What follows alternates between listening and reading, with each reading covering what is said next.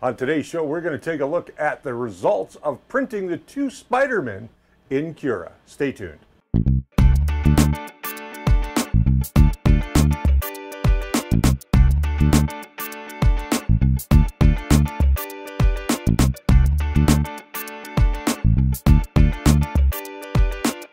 Hey, welcome to The First Layer. My name is Richard Cleveland. I'm your host here 3 times a week, Monday, Wednesday, and Friday. And we are today diving into the final chapter on our Cura adventure on 3.4.1. And we printed off 2 different Spider-Man models. They're the exact same model. We printed them with different settings. As you know, on Friday last week, we discussed setting up Cura for the Ender 3 and using the CR10 profile as our base. On Monday, we did some tweaks and we printed off another one of the busts that you see here on the table. And we're going to talk about the differences that it made, if it made any. And we'll take you all the way through that. So let's head over to the computer and take a look at the different Spider-Man models that we have. Okay, so we're over here at the computer and we can see we've got the first of the 2 Spider-Men on the screen now. And you can see on this one, we had some line over extrusion. It didn't move, it just over extruded a little bit. And we can see it here prominently down in the very bottom. We can't really see it much in the lettering there, although there is a little bit. And admittedly, I haven't cleaned up this model completely. So we can see it up here in the chest. So on these flatter areas, we can see it more so than we can see it down in the base. We can also see it across the eyes and the mask and that sort of thing. So this was the one that we did when we first did our setup in Cura. And now this is the second one. And with the settings that we did it make it better? I don't think so, because we have the exact same, even though more prominent, aberrations in the print. We can see them, they're a little bit more pronounced on this particular print, and this is the second one after we use Sandtube's upgrades. Now, part of this could be due to the fact that we were using a TL smoother on the extruder. Now, I know some of you are going to say a TL smoother on the extruder is not necessary, and you're absolutely right about that. I have been playing around with TL smoothers on the Ender 3 for the last little while, and some prints come out great, some prints not so much. So what I did yesterday is I took that TL smoother off, and it is now printing something else, and we'll see how smooth that surface comes out. So far, it looks fine. Now let's take a look at a couple more of these images. Now, if we look up here, we can see that there is a little bit of angel hair that happened. This again is the second print. So it had a little tiny bit of stringing, not very much. So now we go back to the first one that we printed. We see right here, we zoom in. Oh, I guess I can't zoom in. Thought I could zoom in. We can see right here we've got a little bit of a hole in the print. So let's go to the next one, and we can see those aberrations. Now this again is the first print, and this is the second print. We can see they're in the exact same place. Now, I do believe this had something to do with the TL smoother, not necessarily the settings in Cura. We see the first one here. You can see the lines a lot closer. You can see there's little areas where there's a little bit of under extrusion. I think that's from the start and stop points, more so than anything else. And here we see the first one. Oh, pardon me, this was the second one. This is the first one. So again, those lines are in the exact same spots. And here's a close-up. We can see there's a lot of under extrusion from the start and the stops right in these areas. And you can see all these little holes will all have to be filled in. Now, is this a horrible print? No, not at all. This one is a lot better with our original settings. Certainly, it's a lot smoother. And I think that with a little bit of sanding, which is not a lot of trouble, a little bit of sanding will take those lines right down. You'll never even notice that they were there. Again, we see here on the second print, there's a lot of starting and stopping gaps in the print. And back to the first one, those gaps are not there. On the bottom, this is a telltale sign. Now, this is the first one we printed. We can see that it looked like it did one area and then it changed direction and it started going in a circle. So that was kind of strange to me. The bottom on the first one is not that great. On the second one, we do have a much better bottom. It's a lot more defined. The lines are going in the exact same direction. It did not over extrude as much as I wanted it to, and that's a telltale sign of the gaps that we're seeing. And this could also be that my nozzle is a little too far away from the bed as well. That's a good indicator of that. Again, we look at the first one, and now let's have a look at the backs. Now this is the first one here that we printed, the one that I've got my mouse on now, and the back looks actually quite nice. A little cleaner picture of it. We go over to the other one, the second one we printed, and we can see a lot more aberrations in the back. Not that you're going to see the back anyway, but it does tell us a story.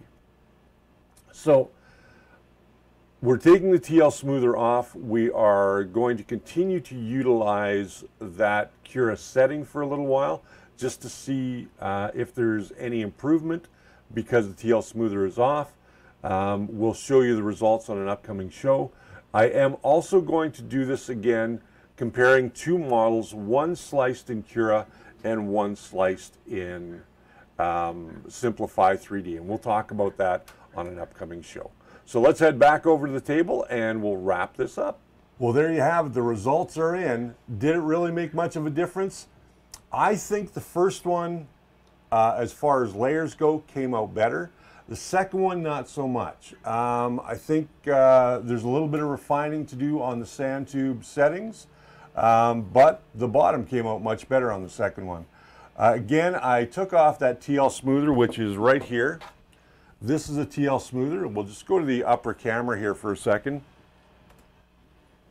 So this is a TL smoother. Basically how this works is your line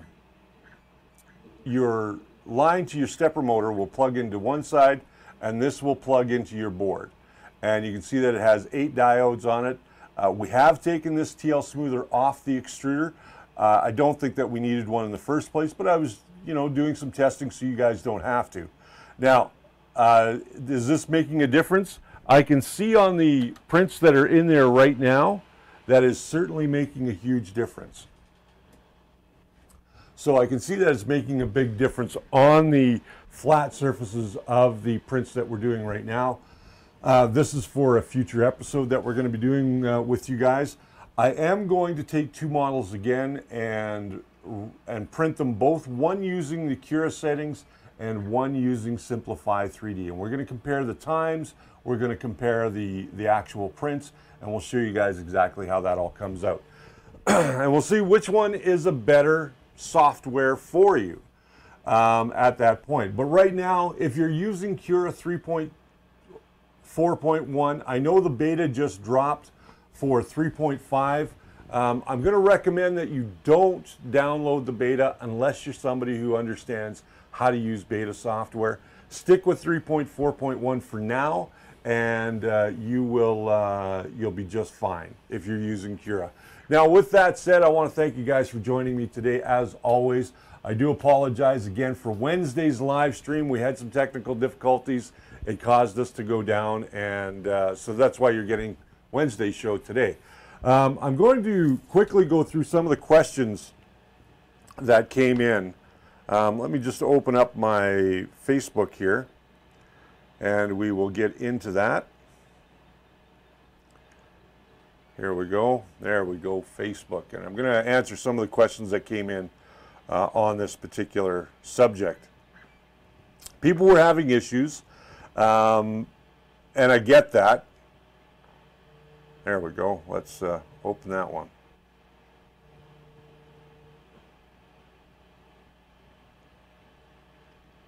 All right. Nope, open the wrong one. That's the one I want to open right there. So let's go down to that post, and we will we'll take a look at some of the successes. Now, some of you had great success. Some of you didn't have so much success. David Patzel did a great job. He said with the settings, his came out beautifully. He brought it down to 70% scale. No supports. Got it down to just over 2 hours print time. Bottom of the base. Missed a couple of extrusions while it was baby stepping the first layer, but he did a very good job. We are going to talk about baby stepping in an upcoming episode as well. But let's get down to the nitty gritty here. Here we go. It's all in this one. So we want to see the comments in this one. I don't want to see me. I want to see the comments. Come on. There we go. Sometimes my fat fingers don't work. All right. So Fred Kaz is asking if we can print models the same in Cura and the same in S3D, and we talked a little bit about that. Jim McGregor wants to know, would these settings also apply to the Creality 10 printer? And yes, they would. You just have to change the bed size. Kelly Panasek had an attempt, and you can find all of these pictures up on our Facebook page under the episode that we did on last Friday. He said he had some aberrations, much like we had on the fronts, and he wants to know how to fix them. We are going to fix that as well. Jim McGregor says the base didn't come out so hot, but everything else was pretty good. Ben Brady had a good success. Jim McGregor, Spidey came out really well. Just having a quick peek at it, yeah, it came out really nice. A little bit of nice and smooth. He had a little bit of support under the chin, as we did with these ones, and it looks great. Kelly's second one turned out really good. And Jerry Knapp had a really good one. So do we want to talk more about Cura? We are going to do that. We're going to refine it a little bit more in future episodes. But for now, we are done with Cura for the next few episodes. We are going to get ready to do our Halloween episode coming up pretty soon. And that's what's printing over here. I'm not going to tell you about that. I got a lot of stuff printing at home as well. And we're going to get back to fixing up a few other issues that we're having, maybe with our prints or maybe finishing. So until I see you guys next time, let's thank, of course, our amazing staff, Brian Baker, who is getting his tonsils out. We all wish him well. Frank Awesome, and always the lovely Jess Corniching, and of course, my lovely wife, Geraldine. And these guys work tirelessly behind the scenes to help me bring the show to you guys so that you guys get the best information I can possibly give you. Now, I don't know everything, but I learn so that you guys don't have to. Now, with that said, let's thank a few people. First and foremost, I want to thank my Patreons for helping to support this show and helping us to get up and running. As you know, through your support, we were able to put a new PC into the studio, and it is working perfectly. So thank you again to all of my Patreons. If you want to become a Patreon, you can also go up to patreon.com, sign up for one of the levels there, and we'll be showing you some amazing stuff coming up really soon by going to patreon.com/thefirstlayer. Now, if you're not interested in a monthly commitment, and I know times are tough and not everybody can afford that, well, you can always go to Buy Me a Coffee if you want to show your support, or just keep coming back here and supporting the show. By going to buymeacoffee.com. We all love coffee here, everybody does, so everybody can enjoy a cup once in a while. With that said, I want to thank also Spool 3D. Without them, we wouldn't have this studio and access to all the printers that we can bring you guys and show you, and filaments and things like that. So listen, if you're interested in getting into 3D printing or just looking at maybe upgrading your first printer, spool3d.ca has everything that you need, from printers to filaments to all the parts and accessories you could possibly hope for your next 3D printing project. So check them out today at spool3d.ca. Print it right, print it with Spool 3D. Thank you again for joining me. Listen, if you haven't already, please go ahead and subscribe. Hit that little bell notification, and also hit the thumbs up if you liked today's episode. If you didn't like today's episode, you can give it a thumbs down. That's okay. Leave your comments down below, and I do read the comments all the time. I don't get a chance to answer most of them as often as I'd like to, but I'm trying to get to the backlog now. I do try and answer them as best that I can. And if you have a question that you'd like to send in to me, you don't want to put it in comments, or you don't want to put it over on our Facebook page, you can always send it to me at richard@thefirstlayer.com. So until next time, my friends, we'll see you on Monday, where we're going to start comparing different filaments, and we're going to talk to you about the different temperatures and how those filaments work. So until Monday, have yourselves a great weekend, and remember that the first layer is always your foundation to a great print.